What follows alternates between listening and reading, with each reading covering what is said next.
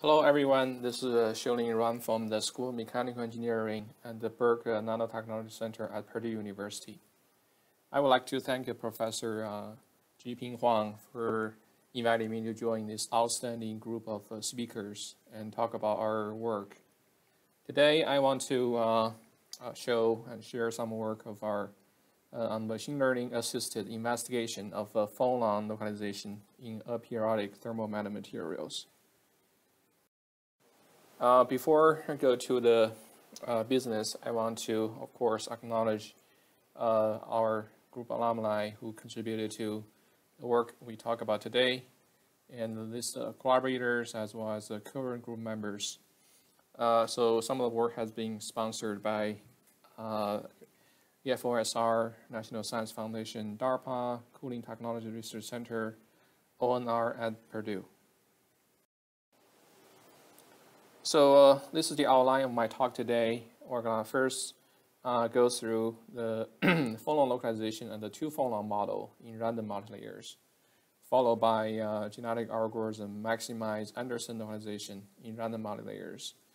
Then finish with genetic algorithm driven discovery of unexpected thermal conductivity enhancement by disorder.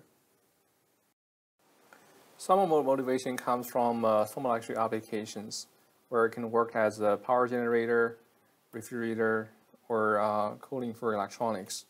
As we all know that to maximize ZT, we need to minimize the lattice thermal conductivity. So for that purpose, silver lattice has been long considered as a promising candidate for reducing thermal conductivity because of the high density of interfaces. So indeed, they usually show much lower thermal activity in the bulk phase. Well, a few years ago, the coherent transport behavior has been discovered and investigated, such as Professor Gang Chen's group at MIT. They found that the thermal activity will increase with the number of periods. Another group, a bit later, they identify the trend of thermal activity as a function of the interface density. So interestingly, there is a minimum thermal activity occurring at a certain interface, so which confirmed the even earlier theoretical predictions. So as you can see, when you start from bulk and increase the interface density, the thermal activity decreases as expected. However, when you pass the minimum thermal conductivity, the thermal activity increases again at a higher interface density. So in both cases, we can see that if the period is small enough, the interfaces do not really scatter phonon effectively. In other words, that the phonon will travel through the interface without really seeing interfaces. It's like experiencing a new material. So we call this coherent phonon. So the phases of the phonons are maintained in this situation. So in that sense, the interfaces do not really scatter the phonons. So how can we do it a better job and find much more room to suppress the phonon transport? So we started looking at the problem also around that time, and our proposal is the random multilayer structure. So this was really inspired by using random structures to localize electrons and the photons. So the idea was pioneered by Philip Anderson, who unfortunately passed away earlier this year, who made tremendous contribution to the community. So for the regime, if the system is a diffusive regime, it will show like inversely proportional to the length, which means the conductance. However, he kind of pioneered the theory of localization, saying that if the system is random, then the transmission will exponentially decay with adding the length to the system. So that is localization, as we can see here. So the conductivity will be the conductance times the length. So electrons was discovered like more than half a century ago. For photons, Many groups look at it, and when I was a PhD student, I also looked at this behavior and predicted exponential decay for photons. But can we have a similar behavior for phonons? If that's the case, then we should be able to much suppress the phonon transport. So in a paper we published in 2014 in PRB, we reported the results between superlattices versus the random model layers, given the same number of same number of interfaces or the interface density. Okay, we also compare these two systems with a benchmark, which is a interface between two semi-infinite solid. So this is the situation where the phonons will see the interface. So it turns out that in superlattice, of course, the nominal interface resistance, which we found later, is smaller than the single interface between two diffusive segments. So we get this thermal conductance from our AMD simulations, and we see that the conductance of the random model layer is smaller than the superlattice, which is very promising. However, we also found that the conductance of the random model layer does not really follow the diffusion limit or the localization limit. It actually decays more rapidly than the diffusion, although the two converges at very long total length, which is expected. On the other hand, the G decays more slowly than the localization because in this log scale plot, the localization would show steep linear decay. So this was surprising at that time because phonons were either understood as a totally coherent by, for example, the Green's function approach, or totally incoherent, assuming that each interface will scatter a phonon. Okay, so after quite some time of thinking and debating, we came to realize that the phonons cannot really be treated as completely coherent or incoherent because there are so many frequencies and wavelengths of phonons, and some phonons can be localized while others cannot. So we have to treat them as that they coexist. So with that concept, we develop the two phonon model. So ideally, we would like to treat each frequency separately, but it was pretty complicated at that moment, and we decided to divide into just the coherent and incoherent groups of phonons. So we based our approach on the Landauer method. So the conductance equal to the ballistic conductance times the factor lambda over lambda plus L. So you can imagine that when the device length is much smaller than the wavelength, so this conductance will stay nearly a constant, which is a ballistic limit. On the other hand, if L becomes much larger than the lambda, the G will decay as 1 over L, which is a diffusive behavior. So we can recover both ballistic and the diffusive limits. Now with this model, we divide the phonons into incoherent and the coherent groups. So for the superlattice, it's a summation of the incoherent and coherent phonon using the Landauer approach. However, for the random model layer, now the incoherent phonon contribute a similar way. A coherent phonon, because of randomness, now they can be localized. So we added exponential decay term to the contribution of coherent phonon in random model layer.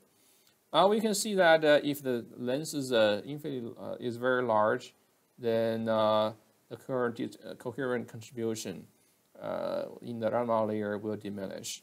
So, which gives us a nice contrast between the two systems. So, with this, we are able to fit all these quantities, including our wavelength, including our mean free path, localization length, and ballistic conductance. So these are the two base curves.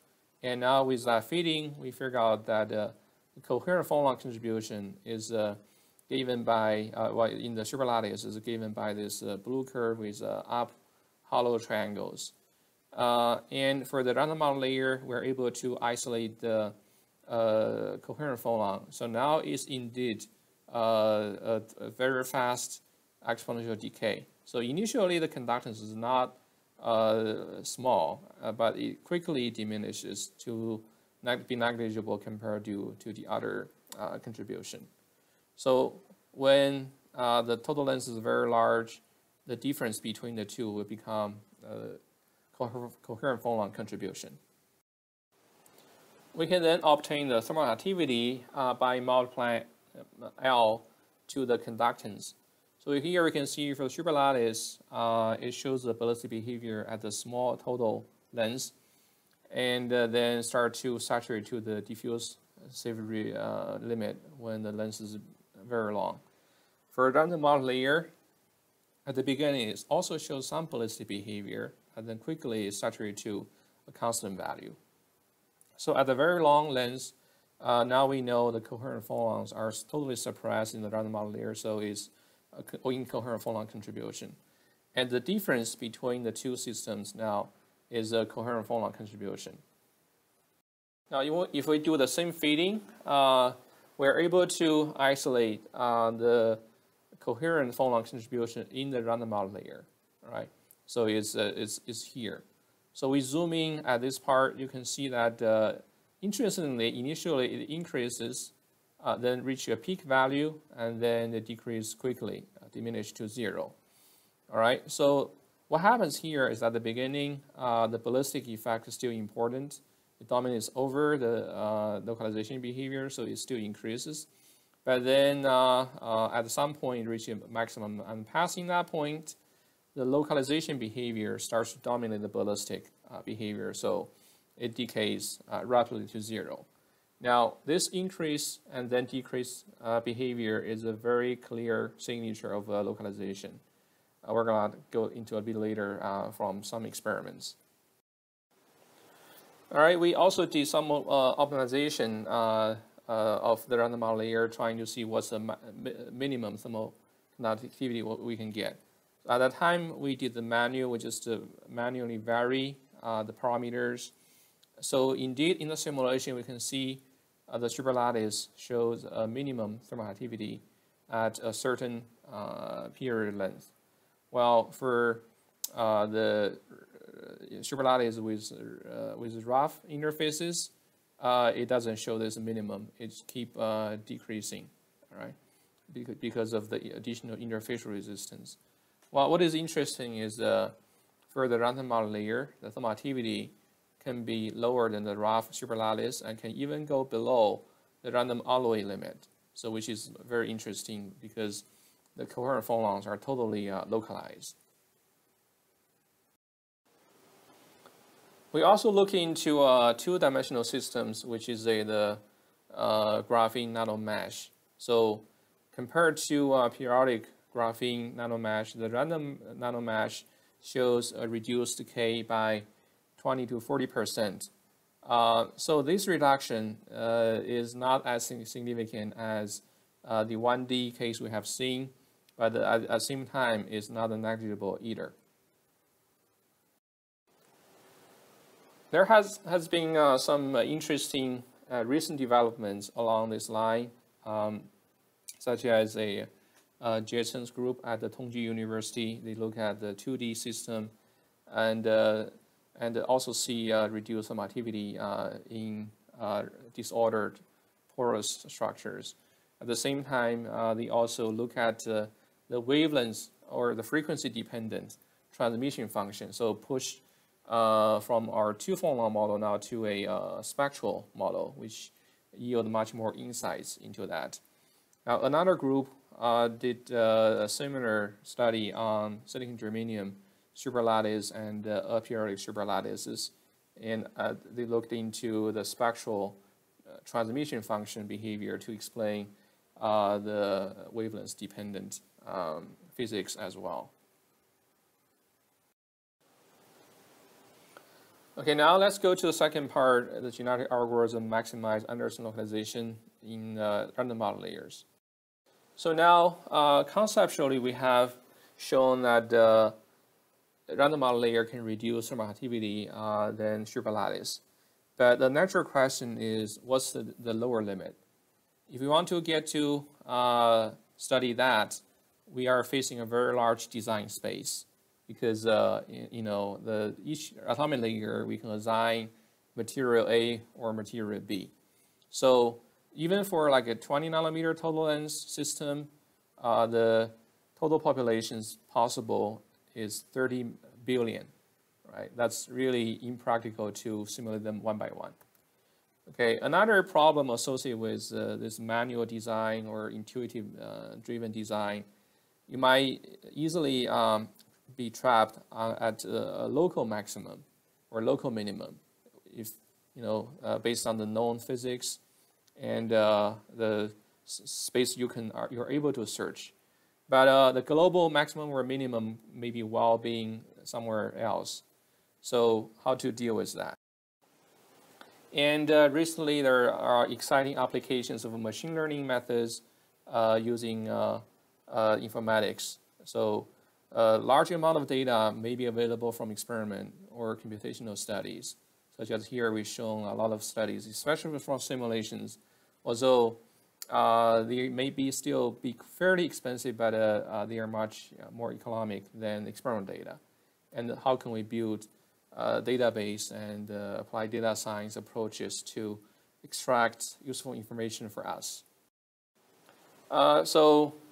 Recently there have been quite a few studies using machine learning on thermal transport, for example, optimization of a nanoparticle size for minimum thermal activity from Austin Minish group and Han Zhang.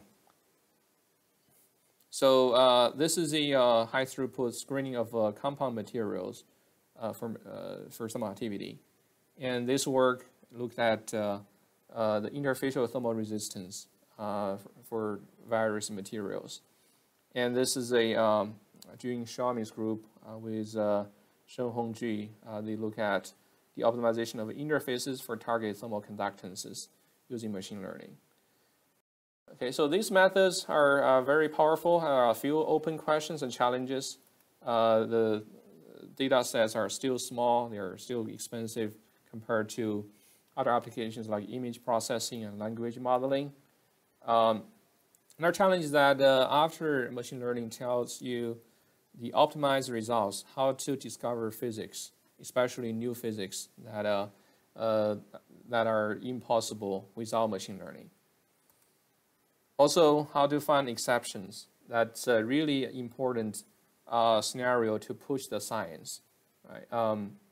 So if we can overcome these challenges, I think the machine learning will enable us much more power for scientific studies. So these are the results. Here we can see we start from initial structure, which is a very bad structure. I'll go to the 10th generation. You see more interfaces. 20th generation, 30th generation, 40th generation, and the 50th generation. We're able to arrive at the final optimized random model layer structure. So with the results, we want to understand the physics. So this needs some like a human intervention in the process. Now, we would imagine that since superlattice shows a minimum thermal activity, if we do manual search, we would play things around at the minimum, right? So we did that, and the manual search will give you the lowest thermal activity here. But our generic algorithm actually arrived at the lowest thermal activity at a smaller period, which is surprising to us. Then we kind of look at the different regimes, realize that this point is when the coherence starts to be important, but in order to localize phonons, you need better and better coherence. So that's why it pushes the period to a smaller value that when coherence can increase, and then that can promote more localization. But after this point, if you push to smaller period, thermal activity increases again because there's a smaller room for you to enable sufficient randomness. Okay, so that's a really interesting interplay between the factors.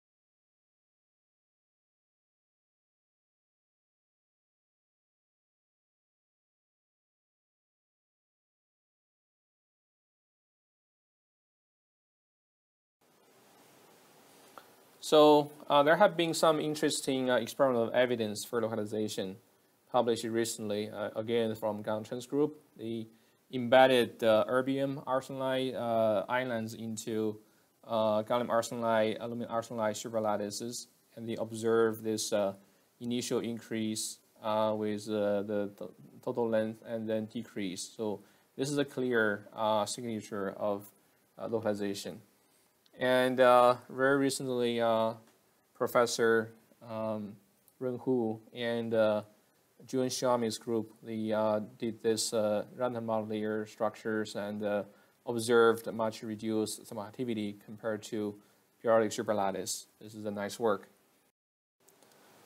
So far, we have used all the time to talk about that randomness can reduce thermal activity.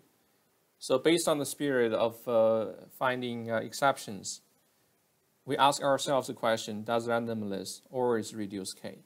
Are there any exceptions? Actually, interestingly, Professor Nomura's group at the University of Tokyo, they look at the ordered versus the disordered silicon nanoporous membranes. And they find that the thermal activity of disordered membrane is higher than the ordered membrane, which is a kind of surprising. So they explain this with the band gaps of the phenolic crystal. So in the order membrane, there's a stop band which suppresses the phonon transport. Well, this stop band can be lifted when disorder is introduced. So anyway, the physics behind this disorder versus order system still very intriguing. We wonder, is there any role of localization? So we look at another disordered structure, graphene nanomesh, and try to simulate and search for exceptions.